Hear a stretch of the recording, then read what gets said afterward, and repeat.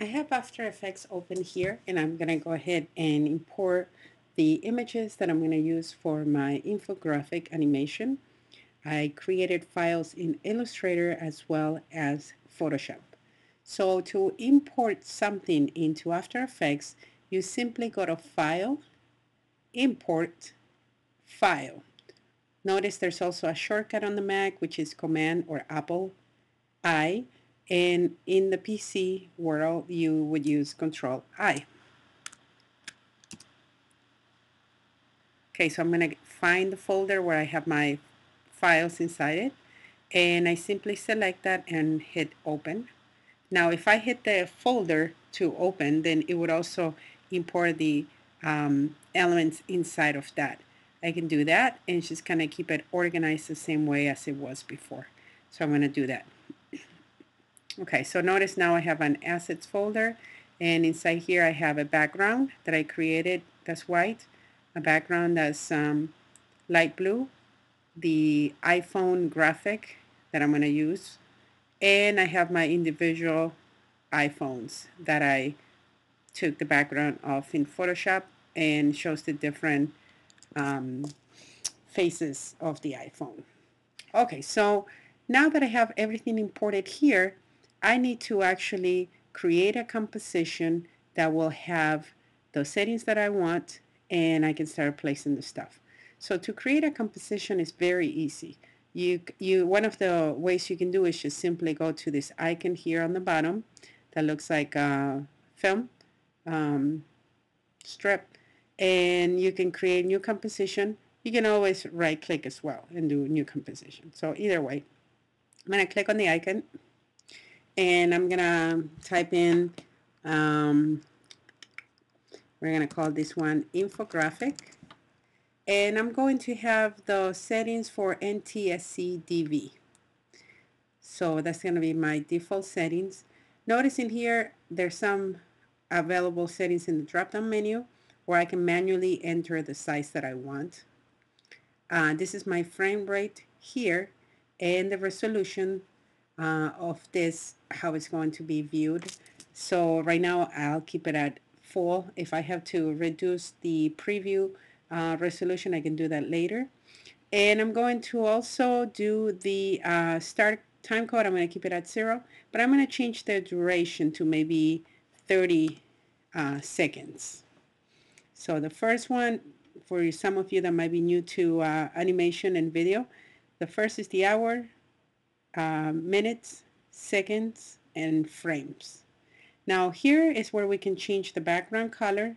I'm going to keep it at the default black, but notice you can do, you can change the background color to anything that you like. Okay, I'm going to press OK. And notice that now I have an icon outside of the folder called Infographics. If you had the folder open and maybe you were inside of here and created a new composition, the composition could have been placed inside the assets folder. You can always just hold and drag like you would do in any other software to take it outside the directory. All right, but I have this here. This is perfect. Notice on the bottom now it says Infographic. Now the way I'm looking at my interface for After Effects is based out of what is called here the workspace standard. Now I can also change it. Let's say I'm doing a lot of effects. I can change this to effects.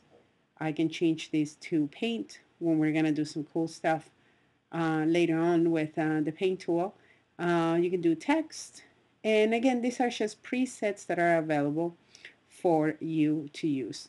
If you want to go back to, let's say, standard, you can just switch back there, and obviously you can create your own workspace by moving your windows or panels around and hitting new workspace, and you can save it.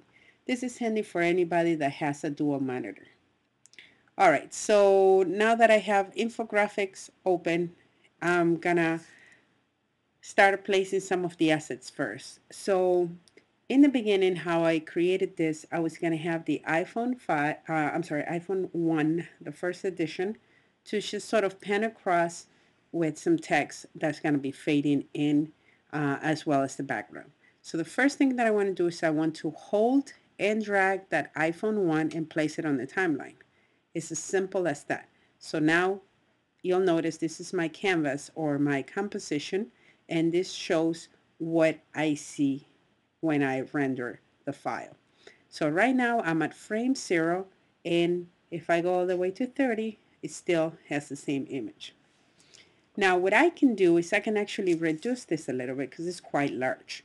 Now to reduce the size of something, you can open the properties of this object.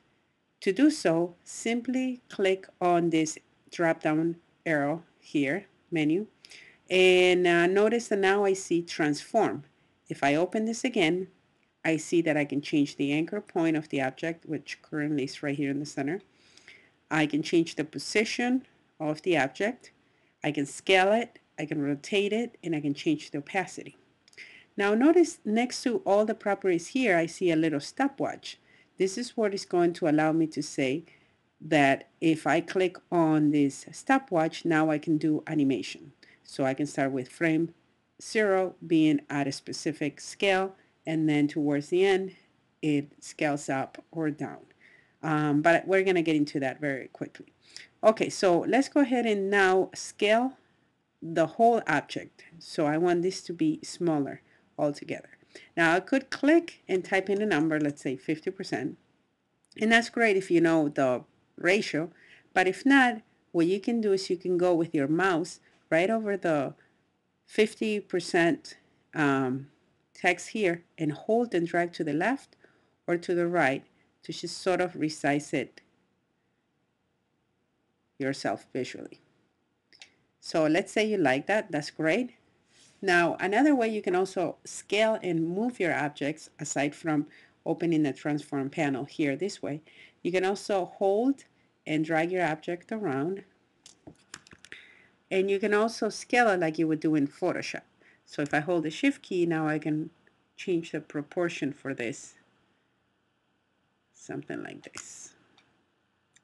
So that seems to be about just fine, maybe a little bit smaller. So I hold, first I grab a corner and then I hold the shift key so it stays within proportions, and maybe reduce it just a bit, something like that.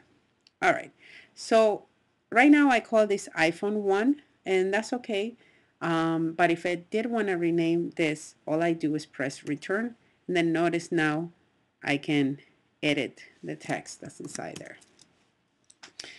Okay, so let's move on to the next thing. So that's the first object. Now I have a background, if you guys remember, that is going to be fading in the about. By the time it reaches like, say about 2-3 seconds, it becomes brighter.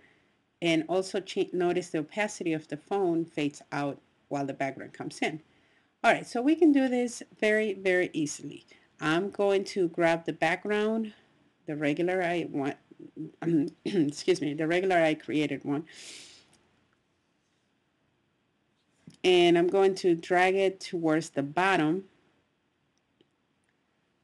And I'm going to fade this in. So again, I can use the arrow to open the panel. Or if I know that I want to change, for example, the opacity, I can press T, which is, I guess, for transparency, but it would open your opacity panel. And now I can see just that menu instead of having all the other ones available. Okay, so I'm going to go to frame 0, and I'm going to first activate the stopwatch here. So when I click on it once, notice that what happened now, I have a keyframe, or which is defined by this little dot here, as well as with us in the timeline. I have a nice little dot that I use for reference for all the keyframes that I create.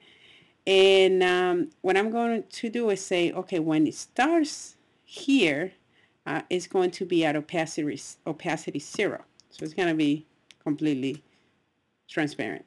But then when I get to about 3 seconds here, And if I want to be at 3 seconds exactly, one of the things I can do is I can zoom in a little bit the timeline by holding and dragging this little dial. Or I can actually click on the current time indicator and I can type in 3. And notice I can do also period, 0, 0. That's the same thing. And now it takes me right to the 3 second mark. So I can say when I get to the 3 second mark exactly, I want to change this to 100%. So all I need to do is just type in 100. So I'm going to save as one demo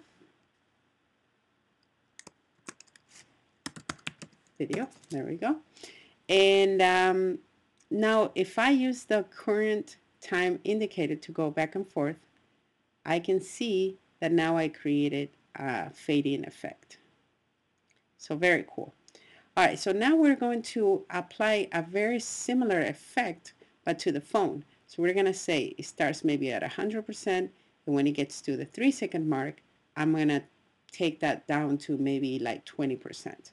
So what I want to do is I'm going to close this menu so I keep it nice and neat. I'm going to lock it as well because I'm not using it now. And I'm going to go to phone 1, and again you can open your menus this way or press the T for just the opacity. Now let's say you're somewhere over here and you want to go to frame 0. Another shortcut you can use is you can press in the, if you're using a keyboard, a desktop keyboard, you can press the home key and that will take you right to the beginning as well. All right, so I'm going to press the opacity time stopwatch right there. And I'm going to keep that at 100. And then I'm going to jump to my current time indicator here and put in 3 seconds. And in here, I'm going to change this to 20%. So notice it has a nice little fade out effect. Okay, so we're starting to get there. That is how you can change the opacity and other properties with the time stopwatch as well active.